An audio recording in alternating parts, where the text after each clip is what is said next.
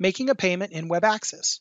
First, navigate to your WebAxis site for your association as provided by your management company. Choose Sign In at the top right. Fill in your email address, your password, and then choose Sign In at the bottom. When you first get into your association website, you should be brought to the dashboard. From the dashboard, you'll see your current balance, and you can simply choose Make a Payment. Or, from any other page, you can simply choose Pay Assessments up on the top menu bar. Once on the Payments page, you can use the top of the page to make a one-time payment, or the bottom of the page to set up recurring payments. To set up a one-time payment, you'll see that your information should automatically be filled out on the screen. Then choose whether you're going to make an e-check or a credit card payment. You should see how much you owe today and the amount you're going to be paying. For an e-check, fill in all the bank account information, and then choose Submit e-check payment. For a credit card, fill in the amount, fill in all the credit card information, and then choose Submit.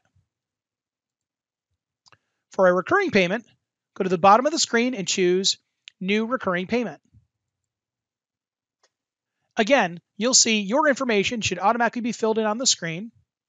And at the bottom, you can choose to make a recurring e-check or credit card payment. For e-check, choose the amount you want to pay, all the bank information, the frequency of your payment, and the date of your payment. And then choose Submit e-check payment. For a credit card payment, again, put in the amount of the payment, the frequency, and the date. Fill in all the credit card information, and then choose Submit. Be aware, all fields with an asterisk are required. Once you submit your payment, it should bring you to the Finalize screen, where you'll see any fees associated with this transaction. And then once you're done, it'll bring you to the confirmation page, where you can then print a receipt of your payment. You should receive an email that your payment has been accepted or declined.